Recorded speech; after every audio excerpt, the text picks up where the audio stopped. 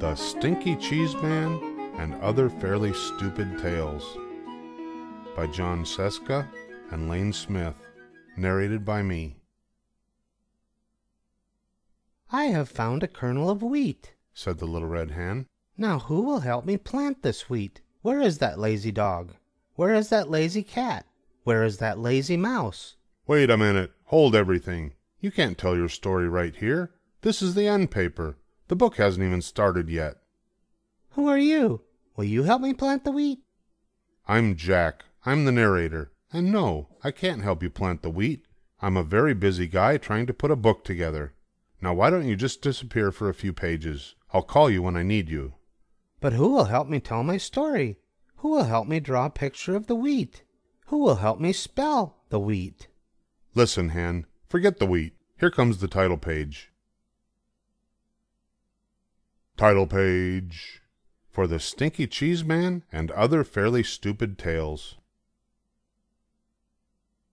I know, the page is upside down. I meant to do that. Whoever looks at this dedication stuff anyhow. If you really want to read it, you can always stand on your head. This book is dedicated to our close personal friend, your name here, J.S. and L.S.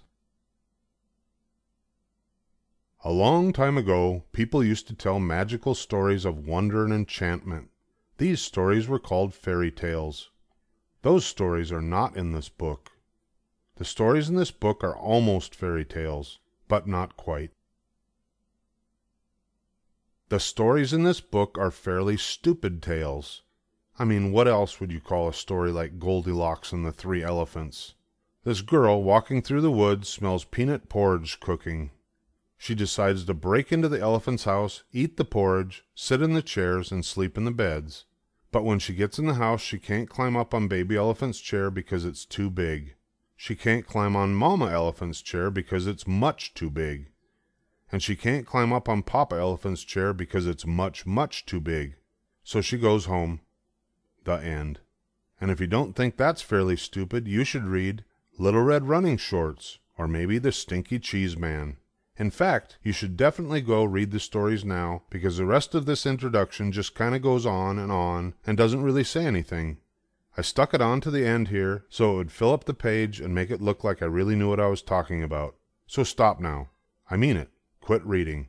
Turn the page. If you read this last sentence, it won't tell you anything. Jack, Up the Hill, Fairy Tale Forest, 1992. Surgeon General's warning. It has been determined that these tales are fairly stupid and probably dangerous to your health. Chicken Licken. Once upon a time, Chicken Licken was standing around when a piece of something fell on her head. She wasn't the brightest thing on two legs, so she started running around in circles, clucking. "The sky is falling! The sky is falling! We must tell the president!" Chicken Licken ran to her friend Ducky Lucky and clucked. "Ducky Lucky! Ducky Lucky! The sky is falling! The sky is falling! We must tell the president!" "Let's go!" quacked Ducky Lucky. Chicken Licken and Ducky Lucky ran to their friend Goosey Lucy and yelled, "Goosey Lucy! Goosey Lucy! The sky is falling! The sky is falling! We must tell the president!" "Let's go!" honked Goosey Lucy. Chicken Licken, Ducky Lucky, and Goosey Lucy ran to their friend Cocky Locky and yelled, Cocky Locky! Cocky Locky! The sky is falling! The sky is falling! We must tell the president!" "Let's go!" crowed Cocky Locky. Wait a minute, cried Jack the narrator. I forgot the tale of contents. "Hey, you're not in this story," said Chicken Licken. I know, said Jack the narrator, but I came to warn you. The table of contents is... "The sky is falling! The sky is falling!" clucked Chicken Licken. "We must tell the president!" So Chicken Licken, Ducky Lucky, Goosey Lucy, and Cocky Locky ignored Jack the narrator and ran off to catch a plane to Washington. Just outside the airport, they met Foxy Loxy. "Foxy Loxy! Foxy Loxy! The sky is falling! The sky is falling! We must tell the president!" yelled Chicken Licken, Ducky Lucky, Goosey Lucy, and Cocky Locky. Well, come with me, said Foxy Loxy. I know a shortcut to the airport. Foxy Loxy led Chicken Licken, Ducky Lucky, Goosey Lucy, and Cocky Locky to his cave. He didn't eat them, though, because Chicken Licken was almost right. The sky wasn't falling. The table of contents was, it fell and squashed everybody. The end.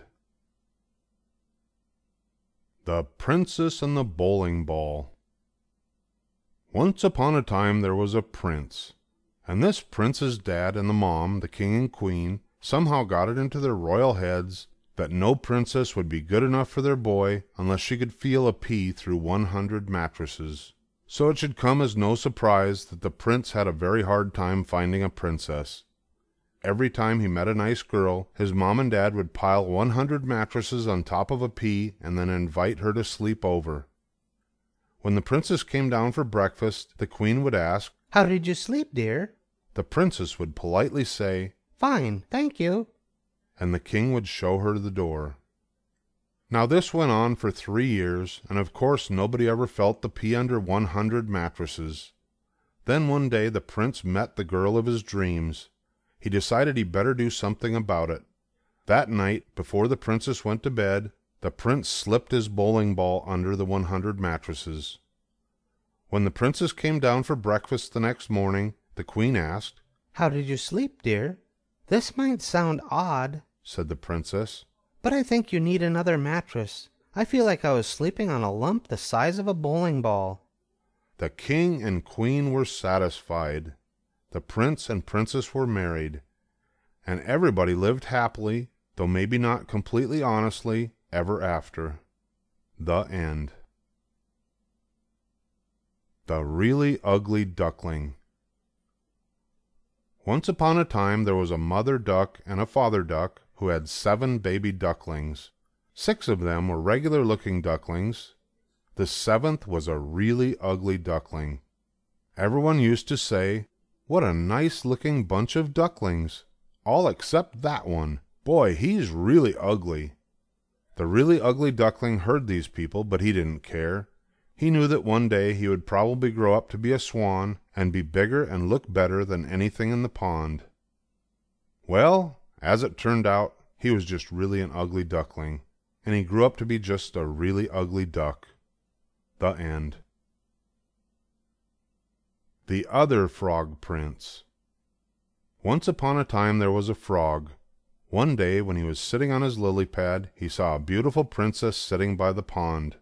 He hopped in the water, swam over to her, and poked his head out of the weeds. "Pardon me, O beautiful princess," he said in his most sad and pathetic voice. "I wonder if you could help me." The princess was about to jump up and run, but she felt sorry for the frog with the sad and pathetic voice. So she asked, "What can I do to help you, little frog?"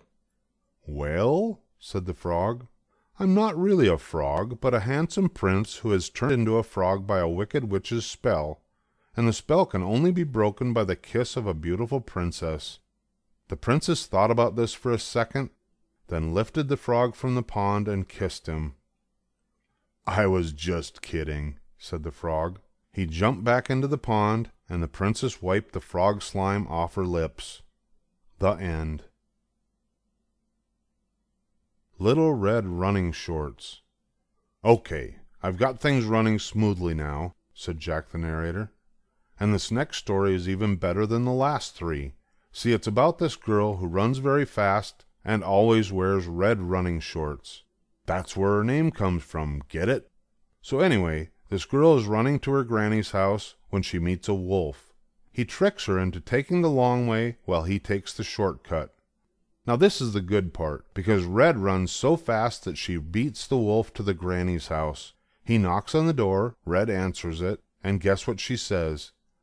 "My, what slow feet you have." And that's it. The end. Is that great or what?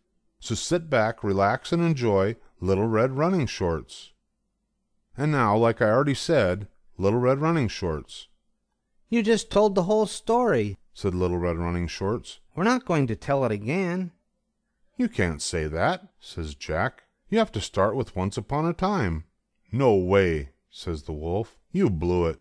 But you guys are next. Look at the title at the top of the page. Little Red Running Shorts. That's you." "Let's go, Wolf. We're out of here."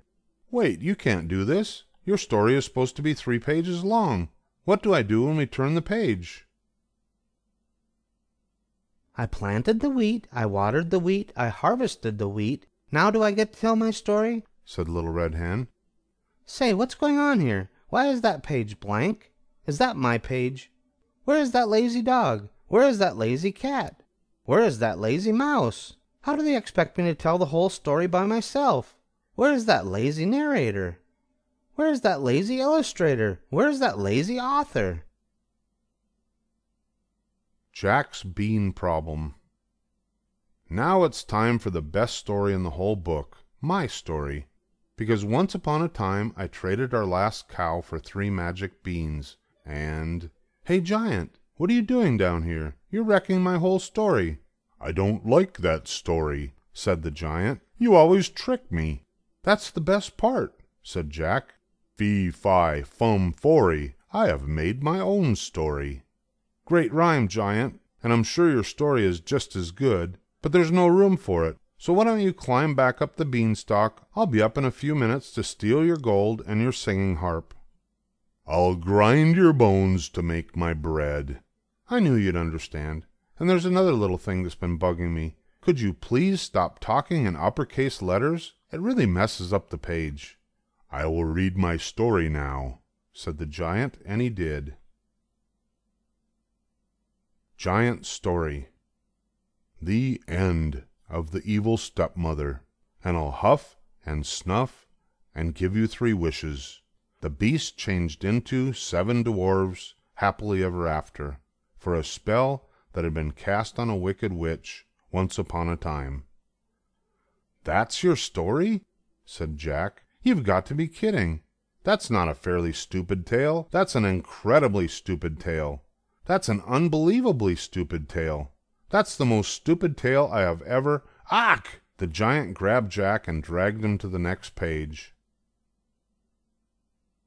Once upon a time there was a giant. The giant squeezed Jack and said, Tell me a better story, or I'll grind your bones to make my bread. And when your story is finished, I will grind your bones to make my bread anyway. Ho, ho, ho! The giant laughed an ugly laugh. Jack thought, He'll kill me if I do, he'll kill me if I don't. There's only one way to get out of this. Jack cleared his throat and then began his story. Once upon a time there was a giant.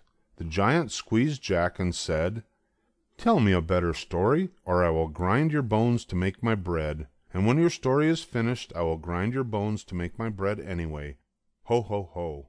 The giant laughed an ugly laugh. Jack thought, He'll kill me if I do, he'll kill me if I don't. Cinderumpelstiltskin, or the girl who really blew it. Once upon a time there was a beautiful girl named Cinderella who lived with her wicked stepmother and her 2 ugly stepsisters. These step-relatives were not only wicked and ugly, they also made Cinderella clean the house every day. One day the local prince announced that he was holding a fabulous ball at his castle. Everyone was invited. The stepmother and stepsisters got all dressed up to go, but as usual they made Cinderella clean the house so she didn't have time to get ready. After the stepmother and stepsisters left for the ball, Cinderella sat down and began to cry. Just then a little man appeared. Please don't cry, he said. I can help you spin straw into gold. I don't think that'll do me much good, said Cinderella. I need a fancy dress, glass slippers, and a coach. Would you like to try to guess my name? Said the clever little man. Cinderella looked at him. No, not really. Come on, do you think it's Chester? If you don't have a dress, it doesn't really matter. Oh, just guess a name, any name. I'm not supposed to talk to strangers, said Cinderella. Then she closed the door and left the little man standing outside screaming, Rumpelstiltskin, Rumpelstiltskin, Rumpelstiltskin!